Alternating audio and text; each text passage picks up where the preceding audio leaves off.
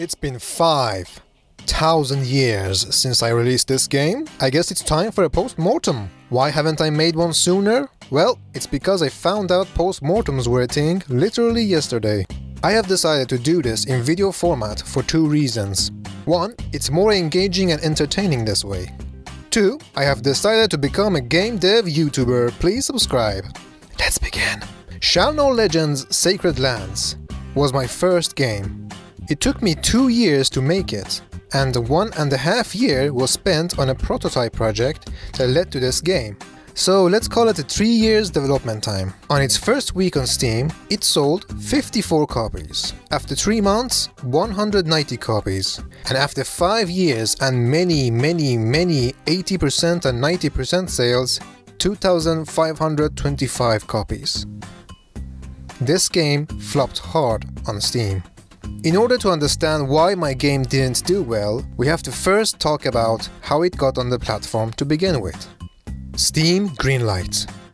The good old days, way before visibility on Steam got bad. And back then, visibility on Steam was bad.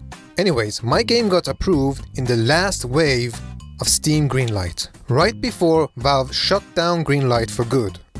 Basically what that means is that my game didn't actually get greenlit. But Valve didn't want to refund any greenlight fees, so they just approved all the projects that had not yet been greenlit. So my game was released in the era of Steam Direct, but because it was a greenlight project, it didn't get the supposed algorithm nerf that all Steam Direct projects received. And this led to 1,963 wishlists before release. That number is quite low. However, back then I had zero marketing knowledge and I had no social media presence. That 2,000-ish wishlists was gained internally from Steam itself. Today, that number of internal wishlists would be considered a blessing for me. In fact, if I was releasing my current project with my today's marketing knowledge under the same conditions of my first project, I would have easily got to 10,000 wishlists by now, supposedly. Next, we have the cover art, or as I like to call it, a screenshot of the game with a simple title slapped on it. This, of course, screamed amateur. By the time I released the game, Steam had already entered the realm of too many asset flips and shovelware. At the time, if you were an indie dev, your game was considered garbage unless proven otherwise.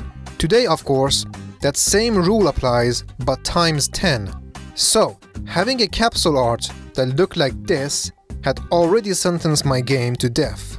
Another main reason the game flopped was because I literally didn't know how to market it. I had a list of 70 YouTubers to send keys to, which I emailed them only once on release day. That is not what you're supposed to do. On top of that, the list consisted of YouTubers that had very little to do with my genre of game. They were just general gaming YouTubers, and I didn't know how to even look for the right YouTubers at that time. And of course the gaming press completely ignored me, and that is the end of that. Before the release of the game, I did however bring the game to 2 conventions, CoxCon 2016 and Comic-Con 2017. It went well, but mostly it was just for fun, and I got around 100 visitors to my booth per convention. Note to self and everyone else watching, don't go to a convention unless you have something to sell on site, like plushies, mugs, t-shirts, collector's editions and stuff like that. Otherwise, it's not worth the convention fee. And that is the end of this postmortem. Tune in next week where I tell you how my game sold over 100,000 copies on consoles.